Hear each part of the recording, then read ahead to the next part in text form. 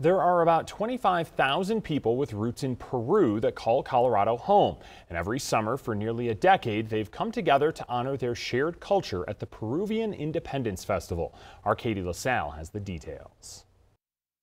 The Peruvian Festival of Denver is back this year, and Gabriela Watts joins us now. Gabriela, let's start with more on the history of the festival. This is truly a celebration of Peruvian culture here in Colorado. It really is. This is our 9th festival.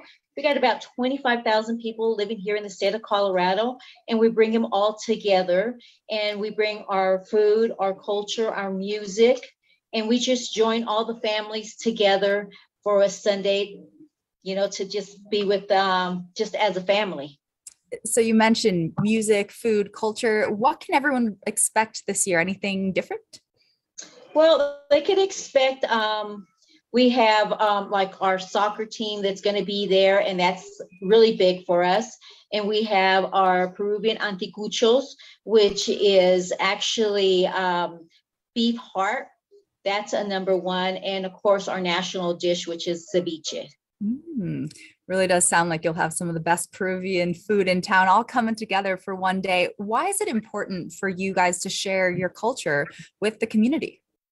It's important for us because a lot of us have came so many years, been here in the United States, and now we have our own family here that are born here, and they're Americans, they live here, and we don't want them to separate themselves, and we want them to actually know what the history and what our culture is as Peruvian. So that is our time where we get together and we just have different activities.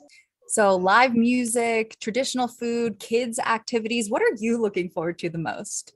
I'm actually looking forward to the good food and the music and just being together with our people, with the Peruvian culture, and just being united. So for those watching who want to join in on the festival this year, how can they get involved?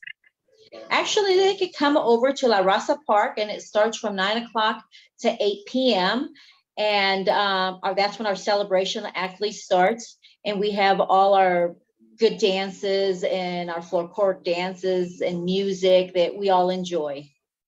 So Sunday, July 24th in Raza Park. Gabriela, thank you so much for joining us today. The Peruvian Independence Festival is Sunday at La Raza Park. Activities are planned all day from 9 to 8. You can learn more about the day's events at PeruvianFestivalDenver.com.